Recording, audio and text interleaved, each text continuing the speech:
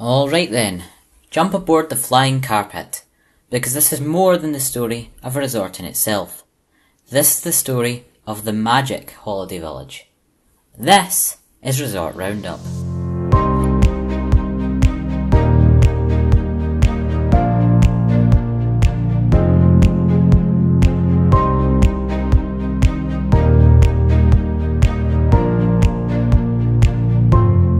Hello everyone, my name is Craig and I am Cessna Broon.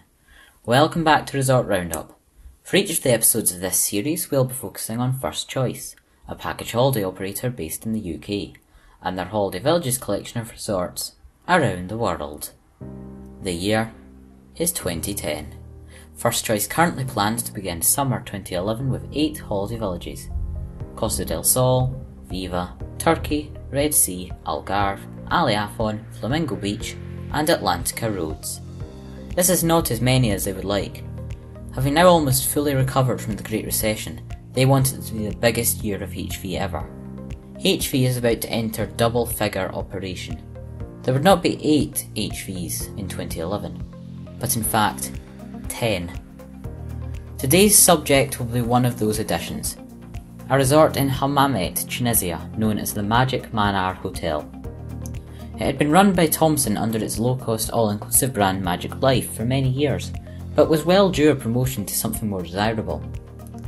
Holiday villages, meanwhile, were being as desirable as usual, and having failed their experimentations on star-class HVs, First Choice decided that they needed to expand their brand's portfolio in Africa, having had success with HV Red Sea. So, here's an idea. What about Holiday Village Manar? Well, HV Manar opened at the start of that coming season, Summer 11. Initial reviews state that guests were asked to pay for activities that were included in their all-inclusive package, something which is quite common in Tunisia where laws are a little lax, and it's allowed to swindle folk in this way. Generally though, reviews were positive. This HV was very heavy on grounds. As you can see, in a similar way to Turkey and Red Sea, there are many gardens in this resort. That makes the HV feel much more spacious, a positive thing, as many HVs recently had been more cramped affairs. I'm looking at you, Flamingo Beach. In terms of facilities, this HV had 333 rooms, split across 2 blocks. There were only 2 restaurants, the main Yasmin buffet restaurant and the Italian a la carte, and the snack bar was available throughout the afternoon. 4 little bars lay on the property, one of which was on the HV exclusive beach, something only the free mid-haul resorts had. When it comes to entertainment, Manar had the usual HV specials, along with bingo and the occasional live musician.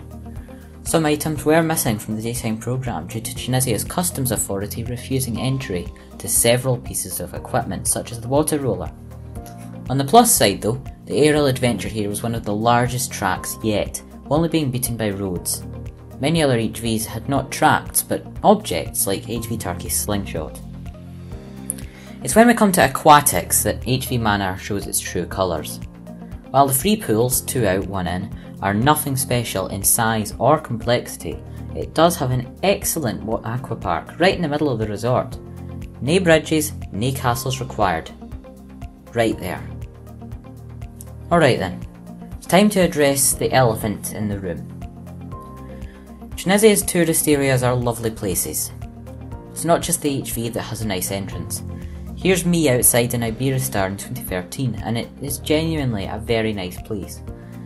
The issue comes when you leave the resort. At the best of times it's just Ahmed who is chef at Shish Khan, you give him money, but sometimes things can get dangerous even if you've not left your hotel. One of these times was the 26th of June 2015. 33 people from across the 4 UK nations and Ireland were killed by a 22-year-old Tunisian student while enjoying a relaxing morning in the Rue Imperial Maraba Hotel in Sousse. Not only was this hotel closed immediately, but the country was evacuated with holidaymakers, and no one was allowed back for several years. Sadly, this spelled the end for HV Manar as, like HV Red Sea, it went on hiatus. And while it might seem like the end for HV Manar, it was in fact the chance for it to improve, as, ridiculously, it pulled through and reopened for summer 19 as Holiday Village Tunisia. You could call summer 19 Manar's season of glory. Here it is in its excellence. It wears the name well. It's just a shame that it wore it for such a short time. As we all know, COVID arrived before summer 20 could even begin, and summer 21, although HVs were technically open, was basically dead. And so, for the first time, there is uncertainty as this video is released. In November past, that's 2021, Holiday Village Tunisia was delisted from TUI and First Choice catalogues, instead being introduced as Magic Life Manar Hotel. But it seems at some point in early 2022, it was once again renamed to just Manar Hotel.